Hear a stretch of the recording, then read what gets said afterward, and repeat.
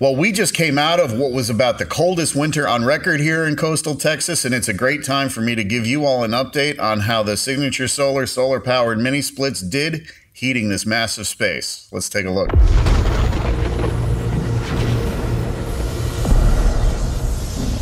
So if this is the first video you're catching on the solar-powered mini splits, the first video I did was an install of one of the 2-ton units, and we went through and checked the current draw, ran it off panels exclusively and all that happy jazz, and it worked pretty well. Well, now I'm living in this space, and it's a fairly large space, to be honest. The ceiling above me where I'm sitting is 25 feet high. So this was quite the challenge because, as we all know, hot air rises. So in the living side of the barn-dominium, we have a total of 3 units, 2 1-ton units in the bedrooms, living areas, and then we have 1 2-ton unit for the big open space. Again, that's where I'm sitting right now, for a total of 4 tons on this side, and we have 2 tons in the garage side. Now, one of the things that was really interesting in order for me to get the certificate of occupancy, every new building now requires something called a blower door test. And what a blower door test is, they basically put a fan in your front door and suck air out of the building and measure how many times the air changes over in an hour. And in my part of the country, you have to be under 5.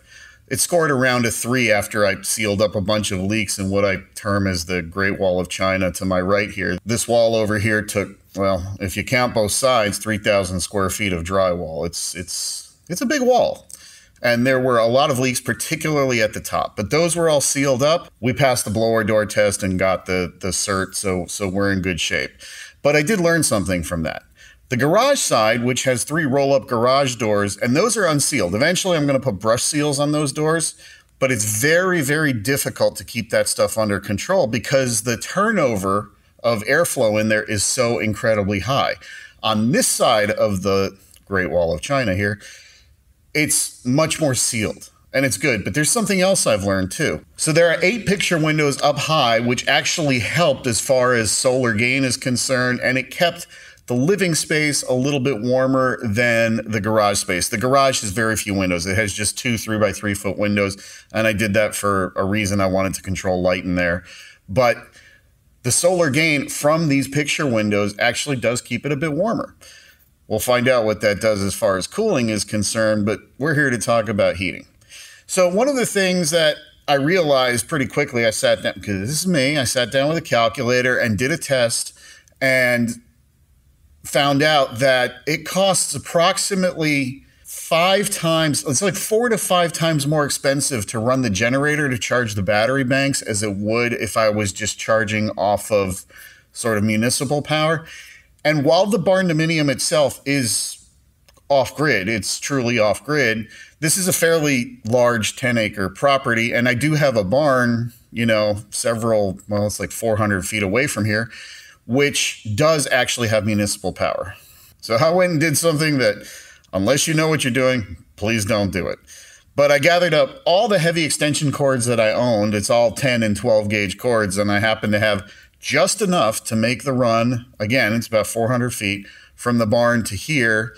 And I converted them to 240 volts because, you know, there's voltage drop calculations you have to take into account. And then I limited the power through the cables to 2,000 watts, plug that into the chargeverter. And that's what I was using to charge the batteries.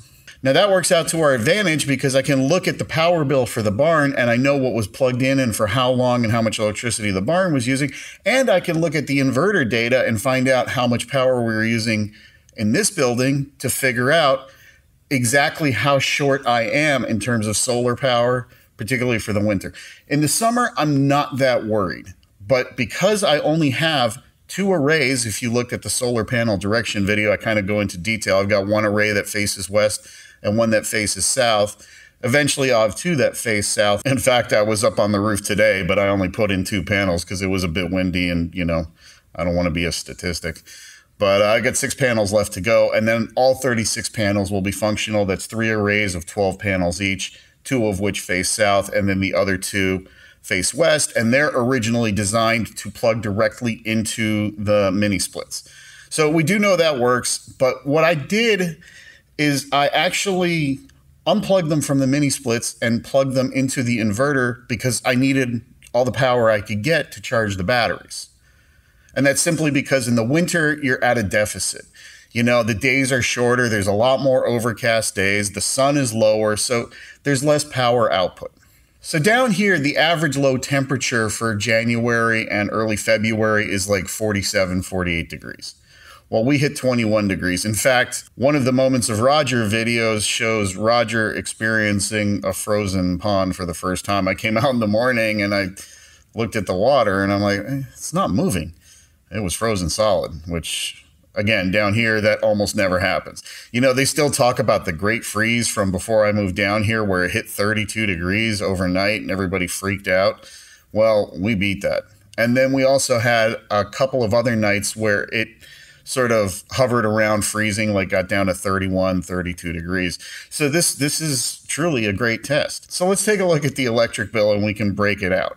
So I know I was running a space heater in the barn. The barn has a second story that's finished out, and it's kind of like a guest house or little in-law suite. And to be honest, that's where I was storing stuff, but that's also where I was staying when I was finishing up this building.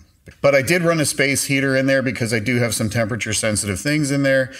And I was running it on medium, which on that space heater is about 1,000 watts. And that makes the math really easy. But we can also figure that out from the inverter data. So if we take a look at the inverter data, you know, you can see that there were definitely a bunch of days where I used a lot more electricity than the panels were putting in. And I made up for that electricity by setting the ChargeVerter to charge at about 30 amps, 35 amps, which is about a 2,000 watt draw through that contraption of extension cords, which you could not do at 120 volts, particularly over that distance, because the voltage drop would just be too great, even if the breaker would have handled it. So I used a 50 amp, 240 volt circuit in the barn to do this. Again, please, if you don't know what you're doing, don't do that. It's frankly not the safest thing in the world. What I may end up doing ultimately is getting some direct burial cable, because again, you're never really you don't have to power everything here with it. All you have to do is be able to put in enough energy into the battery banks to make up whatever deficit you have. And it's cheaper and easier, and I still have the generators to charge the batteries if I need to. But this just makes life so much easier. And it also makes the data easier to track because, you know, I'm not really keeping track of how many gallons of gas I'm putting into the generators or anything along those lines. But if we look at the inverter data, we used about 300 kilowatt hours to heat this whole space. So this whole space, if you count it as a 2-story area, is the equivalent volume of about an 8,000 square foot house. Now the garage I wasn't that much worried about, but I did, you know, run the heat in there as well, obviously, because, well, frankly, I could. And in the living space, the ceilings are 8 feet high and the bedrooms have the 1-ton units in them. So it was pretty easy to regulate the heat in there, especially since, you know, the building itself is insulated with R10 all around. But the living space with the 8-foot high ceilings, those walls are separately insulated with R13. So you effectively have R23 in there. I know that no matter what happens, the bedrooms, bathrooms, and all that will be comfortable year round very easily. It doesn't take much to run those things. Oh, and I did want to mention before we take a deep dive into the numbers that these units did come from Signature Solar, and I did pay for them. I paid for the whole solar setup. But once we did that video, Signature Solar was kind enough to give me a discount code and a link where you can save a few bucks. And, you know, the link is down in the description below if you're interested in doing this for yourself and frankly saving a ton of money. You know, check out that link.